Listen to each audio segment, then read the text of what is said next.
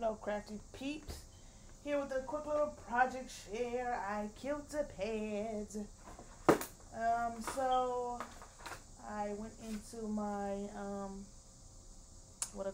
my stash, of course. 6x6 pad, and I wanted to use up. I had a few sheets of this fall, this authentique, and it is called Don't Know. That's not what it's called.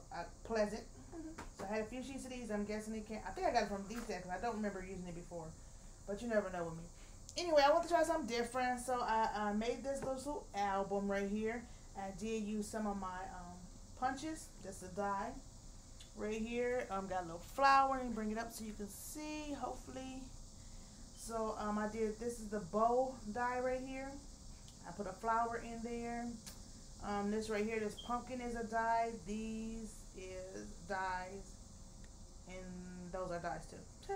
So that's the front. I do got it held down by magnets. I want to do something different so you can see here a little curve like thing and open it from a different angle instead of like this all the time. I did it this way.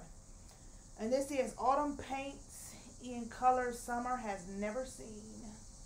Okay, so that's the front, the side, and then that is the back.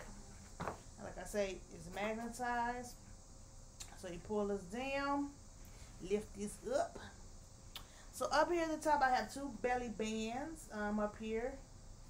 And I just got this right here. There's a little cut apart sheet in here. It says give thanks. And in here I just got, just to see, put some photos in there. And then this little photo mat, I got stuck behind those two belly bands. Is where I had this. Like so. And then this is very simple. It just has 4 pages, and I cut so there's 4 window pages is what's in here. And then you just put your photo, right there, and I just put what cut apart on each page. So that's the first one. Like I said, it's very simple. And then up here you can put a photo. This is a 4x4, and then you have the same thing here. I love this time of year. So it'll be good for Thanksgiving. Put your Thanksgiving pictures in when you have all the family around. Thanksgiving's greetings. Celebrate fall. And then I just did a simple pocket here on the back. I just put some photo mats in here. And this right here is a punch. And then I stamped, punched out on this yellow, love one another. And I got it from this stamp set right here. And I think that's the only thing I stamped besides the place photo here type thing.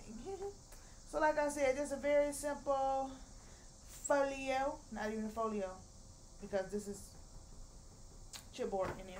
So I just want to go here. I killed this 6x6 pads. Now I'm moving on to the next, y'all. I'm just rolling. Anyway, just wanted to come show that. And I'm also, I think BB Crafts, if I'm not mistaken, is doing like a fall thing, so maybe I can submit it for that too. Now that I'm thinking about it, I have to go look, and then I could just put this video over there. But okay, thanks for watching. Hope to see you all in my next video.